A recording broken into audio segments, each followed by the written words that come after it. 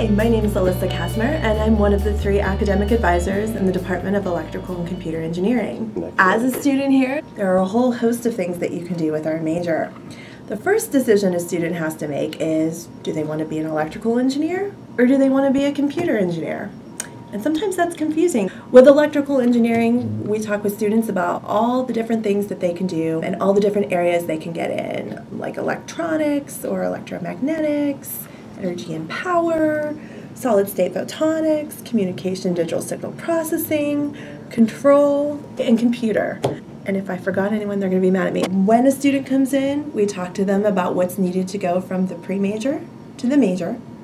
And then we talk about how to complete a graduation plan. Every student in our office has a file, and every student that comes in, we work out a plan for them once they're in the major so that they can see exactly when they're graduating. And then that helps them plan out if they want to do co-ops or internships. And also, it lets them tell mom and dad that they're going to get out of here in a timely manner, which makes everybody super happy. We also help students that are maybe undecided on what steps to take next in order to get to their career path.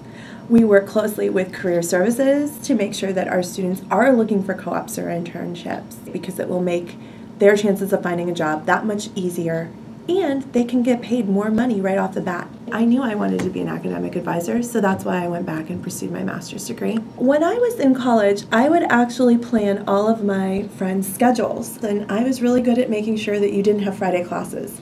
Unfortunately, under semesters at OSU, I'm not so good at that.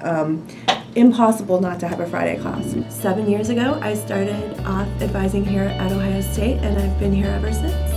So it's been a really great opportunity for me.